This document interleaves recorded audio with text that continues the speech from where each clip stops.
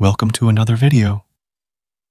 So, I recently covered the ClaudeDev upgrades about a week ago, but as soon as I posted that video, there were even more new upgrades to ClaudeDev. So, I thought I'd wait a bit after that video and cover the additional upgrades all at once. So today, we'll do just that. We'll be talking about the new upgrades to ClaudeDev, which are actually very cool. If we look at the GitHub releases section, you'll see only one update after the last video. But there are actually some minor releases after this, available in VS Code, though they're not showing here. Anyway, let's talk about this release, and then move on to the others. This release is super cool. It adds support for ClaudeDev to use a browser, plus a tool that captures screenshots and console logs from websites. This makes it easier for Claude to troubleshoot runtime or visual issues on its own. Basically, ClaudeDev can now control an entire Chromium browser, fetch console log errors, and take screenshots of web pages to generate better code and fix issues independently, which is really awesome. You can see it in this screenshot. Pretty cool, right? We'll check it out as well. Apart from this, the release also improves automatic linter compiler debugging by only sending Claude new errors resulting from its edits, rather than reporting all workspace problems. This is great because many times, when using ClaudeDev in existing projects, it starts fixing older linting errors that aren't relevant. So, this is a nice update too. There are also some updates not mentioned here, but they're listed in the VS Code changelog. Let me show you those. The first update after those changes added support for the new Google Gemini 1.5 Flash 2 and Pro 2 models, which is great to see. I love using ClaudeDev with Gemini a lot because it's super cool and free. So, that's a good update. Additionally, this update also revised the system prompt to be more lenient when terminal output doesn't stream back properly, which is helpful since sometimes the terminal output goes wild and ClaudeDev starts acting up.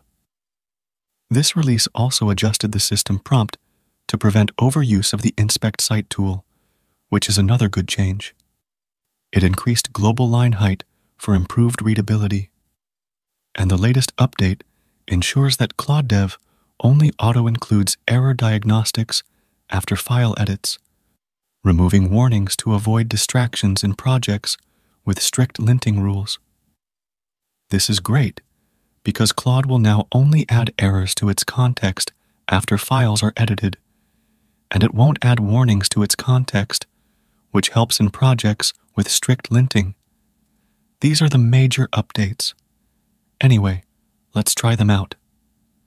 First, make sure you have installed ClaudeDev and upgraded it as well. Once you've done that, we can use the new updates. Let's get started. First, to see the new updates, let's ask it to generate a simple to-do app. Let's send it over here and see. It's doing that now. Let's wait a bit.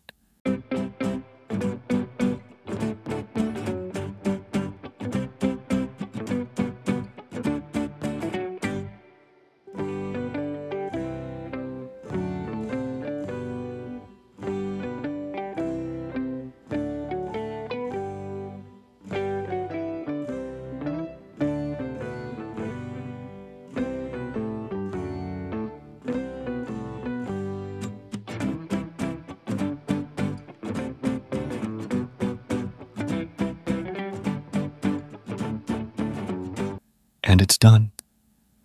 So, you can see that it has created the to-do app. If we run it, you'll see that it works well. But we aren't seeing the new inspect site tool here, so let's ask it to check this app's console log errors and tell us if it's fit to be deployed.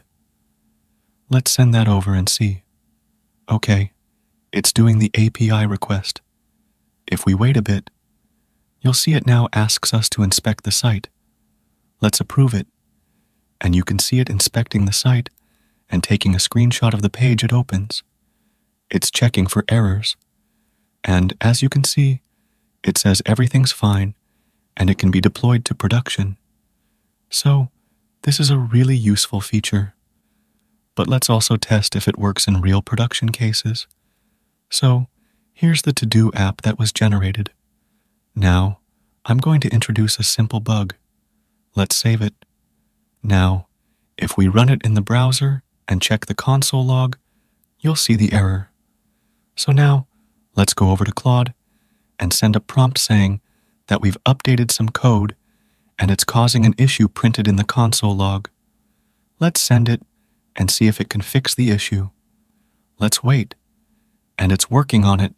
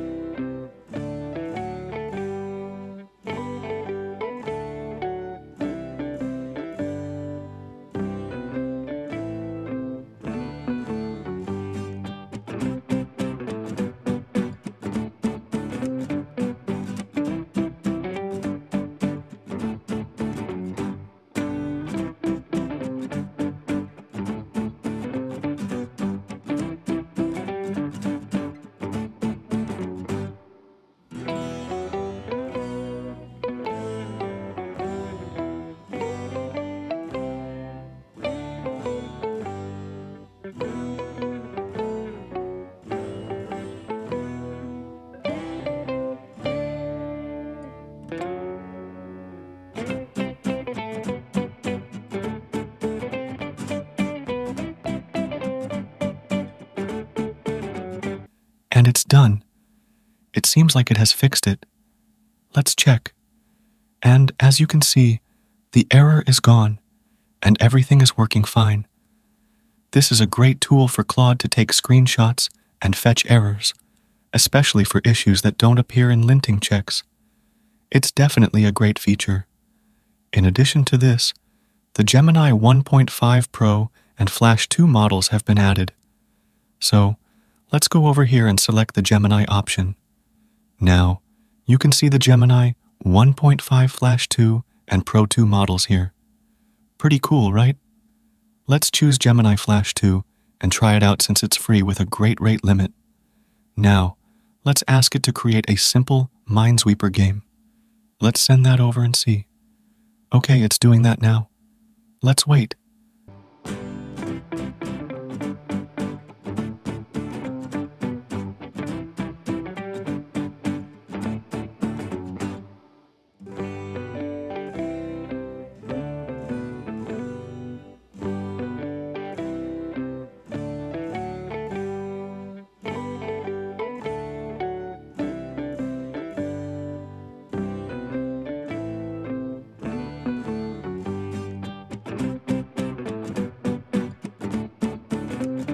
And it's done. Let's run it and see. Okay, this works really well. So, this is definitely a great way to use it. The new Gemini models are fast and efficient, which makes ClaudeDev even better. I use Gemini a lot with ClaudeDev for simple tasks, and it's been great. You can use the Gemini 1.5 Pro model with the free tier too, though I wouldn't recommend it as much. Also, I have recently uploaded the 1-hour-long version of the wallpaper mobile app that I created using ClaudeDev and Expo for my members. So, consider taking up a membership and watch that video along with multiple other ones. It starts from just $5, and it also supports the channel. Anyway, these are the major new upgrades. There are also some quality of life updates that you might not notice immediately, but will definitely help over time in different scenarios, like the better system prompts and stuff like that. One thing that I want to see here is the ability to make ClaudeDev much more controllable. Like, it tries to do everything automatically, which is really good. But there should be toggle that should allow it to only generate code once, instead of recursively going back and forth for people who just want to use it like they use Aider. Anyway, ClaudeDev was already great, and now it's even cooler. Overall, it's pretty cool. Anyway, let me know your thoughts in the comments. If you liked this video, consider donating to my channel through the Super Thanks option below, or you can also consider becoming a member by clicking the Join button. Also, give this video a thumbs up and subscribe to my channel. I'll see you in the next video. Till then, bye.